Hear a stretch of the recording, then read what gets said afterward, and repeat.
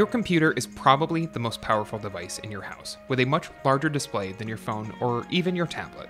That makes it ideal for using it as a big screen for watching movies, looking at photos, and so much more. Of course, that means that you don't always want to be sitting right in front of your computer to enjoy the experience. Thankfully, there are plenty of ways to set up an image slideshow in Windows 10, and it only takes a few steps to get it done. Here's how to do it.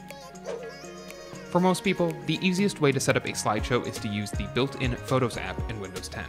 Start by moving your photos into a single folder in order to make sure Photos can display all of the pictures you want shown in your slideshow.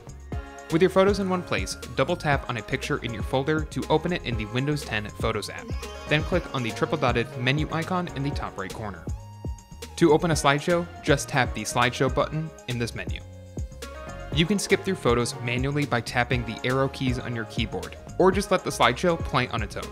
When you've decided you've had enough, just click anywhere on the screen to close. Okay, but what if you want your slideshow to work as a screensaver, automatically turning on when you walk away from your monitor? Open the Start menu in Windows 10 and search for Screensaver to bring up the control panel options for your screensaver preferences. Select Photos from the drop-down menu for your screensaver options. Then use the Settings menu to select your Photos folder and the speed in which your screensaver displays photos.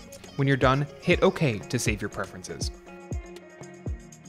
Finally, you can also customize your wallpaper to show a custom slideshow in place of a static photo.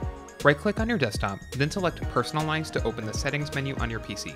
Select Themes from the left side menu, then select Background. Choose Slideshow from the list of options, then hit Browse to select the folder your photos are stored in. You can adjust the settings for how often a photo changes and whether or not you want your photos shuffled, and then save your changes to let your new slideshow wallpaper take effect. If you liked this guide, make sure you subscribe for all sorts of videos covering Windows 10 and other technology. And don't forget to check out one of these videos we think you might enjoy.